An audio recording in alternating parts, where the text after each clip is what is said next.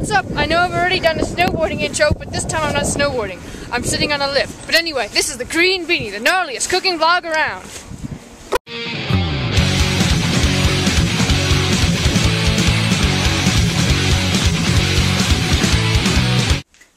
Hopefully you thought last week's Thanksgiving episode was pretty gnarly. If you're lucky around Christmas time, I will show you how to make some of that stuff, like the stuffing. But just stick around because it's not Christmas yet. But speaking of Christmas, this week I'm cooking an entire fish. I'm doing a trout thing. You can also use a salmon because you cook it the same way. So you can serve this with whatever you like. Blenders, tea cozies, ice cubes. But I'm showing wild rice and spinach. So I'll be showing you how to make those as well. But first, you gotta catch your fish. After I kneed a grizzly in the nuts a few episodes ago, they all went to hiding, so now I haven't got my grizzly to catch the salmon for me, so I gotta go and catch it myself, I guess.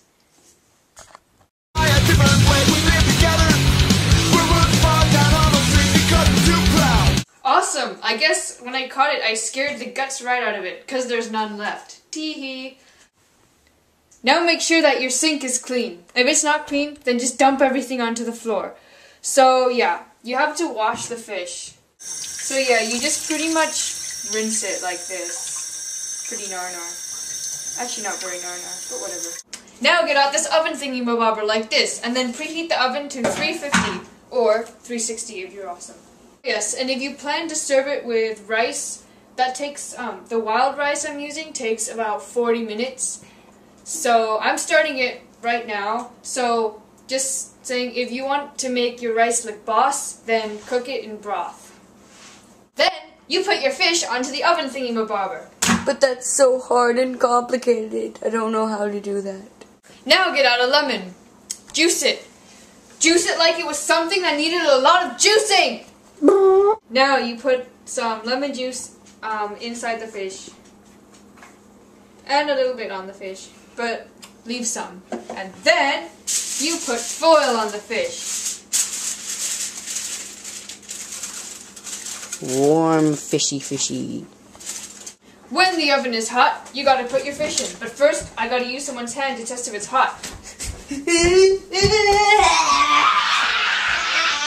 Well, it should be.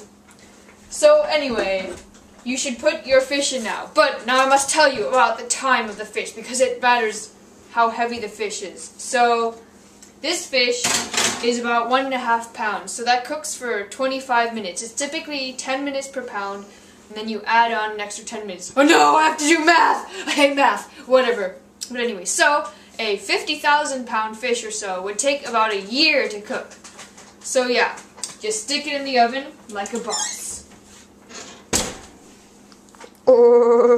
Now, after hours of complicated brain-frying cooking, I'm sure you would be happy to have time to kill right now. So, it's December, and there's no snow, so I thought I'd take this time to do the snow dance. Chugga-rump, chugga-rump, chugga-da-da-da-da, chugga-rump, chugga-rump, chugga-da-da-da-da. About 5 or 10 minutes before your fish is done, you should start your spinach, because you need to wash it like it was something that needed a lot of washing. Also, if you've never cooked spinach before, it it shrinks a lot. So this whole bunch I'm holding here is enough for like one person. And also you gotta cut these stem thingies off, if you didn't already know. So once you've done washing it and cutting off all the like weird parts and stuff, it's really simple. You pretty much turn on the stove and then you put it on and you add some salt and mix it occasionally and it will shrink a lot and stuff. Okay, it's been 25 minutes. My fish of amazingness should be done. For me at least. It depends on your weight of the fish and stuff. But whenever it is done, you obviously can take it out. Dee-da-dee. So, now you have to take the foil off, because it's kind of hard to serve if you still got the foil on. Now, get out a thing like this. Now I will show you how to serve the fish.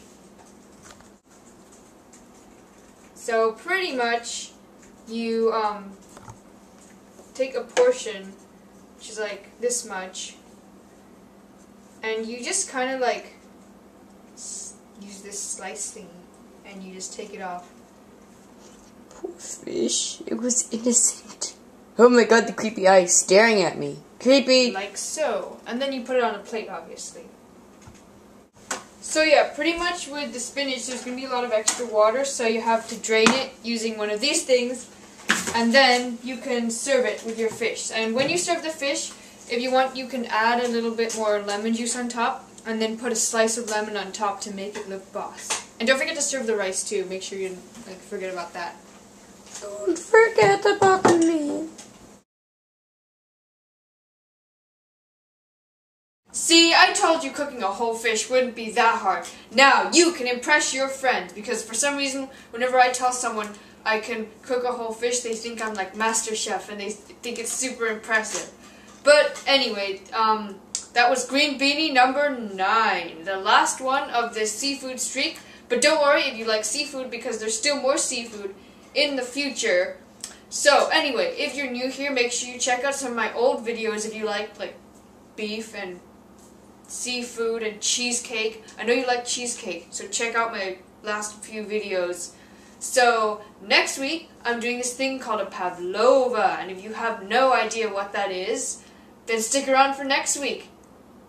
Keep you on a cliff edge there. But yeah, new video every week. Make sure you subscribe if you like food. Bye for now.